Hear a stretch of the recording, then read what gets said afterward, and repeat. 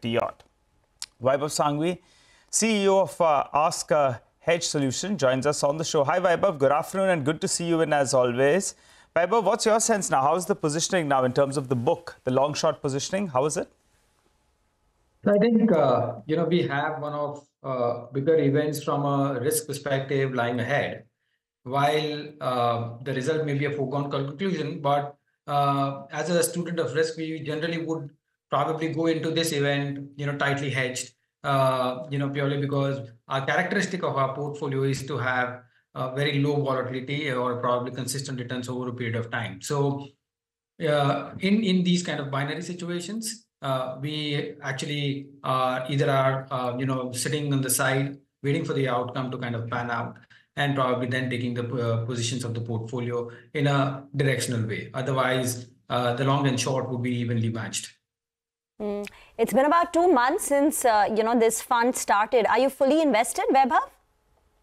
Yeah, we have around about 70% invested into the fund, okay. Currently. So in that perspective, I think we are close to our longer term averages in terms of our deployments, at least from the gross side.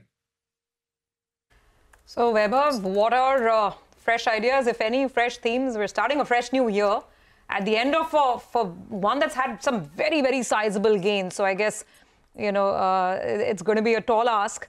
So, anything fresh on the mind, or are you still sticking to the old themes? And in which case, just recap them for us. No, of course, Surabhi. I think the theme which is going to be there for the next year, I think it is large caps, which are going to dominate in terms of our market performance. And the reasons, again, just to reiterate very quickly, is that India has now kind of increased the MSCI emerging market weight round about from 8% to now 17%. In the situation or in a place where global interest rates have kind of topped out and are looking to come down, though gradually, we can see some sizable inflows coming into emerging markets on an overall basis. And when we have always seen that whenever there is a sizable flow from an FPI perspective, the first point of interest is generally the large caps. Also in mind is basically last 2.5 years, the net inflow from an FPI perspective has been virtually neutral or nil. So I think we are at a situation or at a point where FPI ownership as a market cap, as a percentage of market cap is low. Interest rates topped out, likely to come down.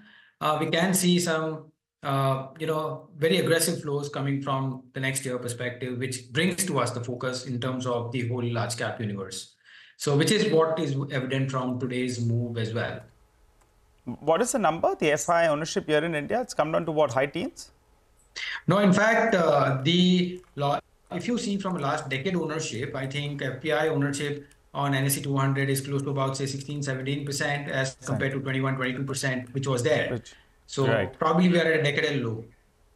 Got it. They're missing out on the party then. Maybe they'll have to come in, but they'll have to come in at higher levels.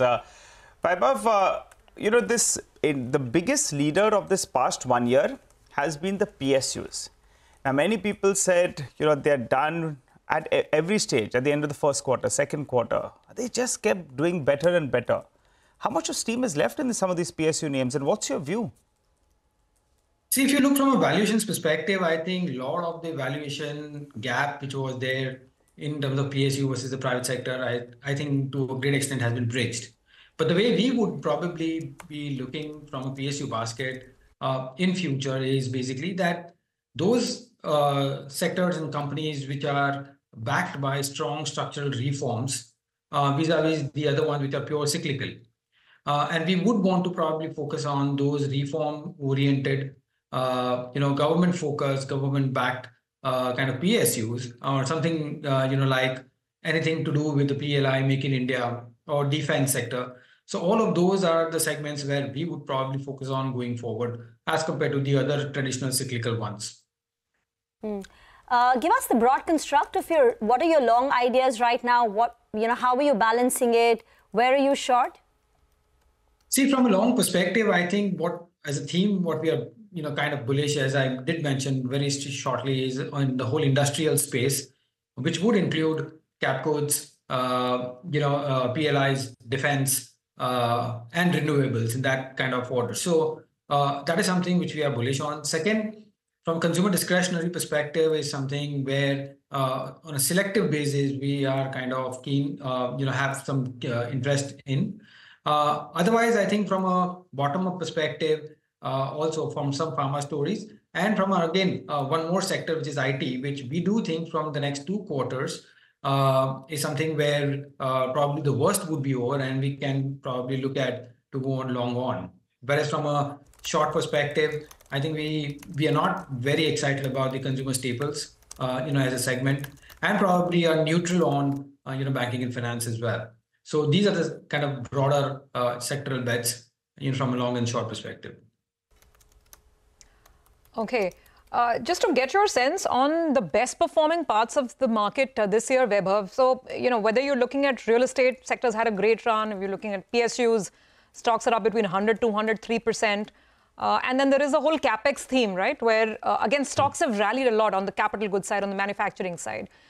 So here, where do you still find valuation comfort? Where would you still be willing to make fresh purchases? Unfortunately, if you ask me, Surabhi, I think the valuation comfort isn't there, to a very, very great, level. But still, we would probably continue to back the whole industrial space capex theme. Purely because one, on a structural basis, I think this is a story which is likely to continue for the next 5 to 10 years. And, we don't mind getting into these names, even if they are a tad expensive as compared to your previous averages. Otherwise, from a real estate kind of sector, I think the way we are seeing is basically real estate prices versus real estate stock prices. My sense is basically the real estate price will kind of not depreciate and keep on kind of gradually appreciating, purely because the input costs are pretty, have kind of moved up a lot. Whereas the real estate stock prices or company fundamental prices, I think we have changed as a street to kind of valuation matrix from an NAV perspective to price to sales or price to pre-sales and so on and so forth, which is where my slight discomfort is. So maybe at good size steep correction, probably from a real estate basket, is something where we will, get positive on. But otherwise, till then, we'll probably avoid. Okay. Thank you, Vaibhav, for joining in. Enjoy your long weekend. We look forward to another chat. We will slip into a short break on that note. On the other side, we'll get you a few BTST calls from our technical experts. Stay tuned.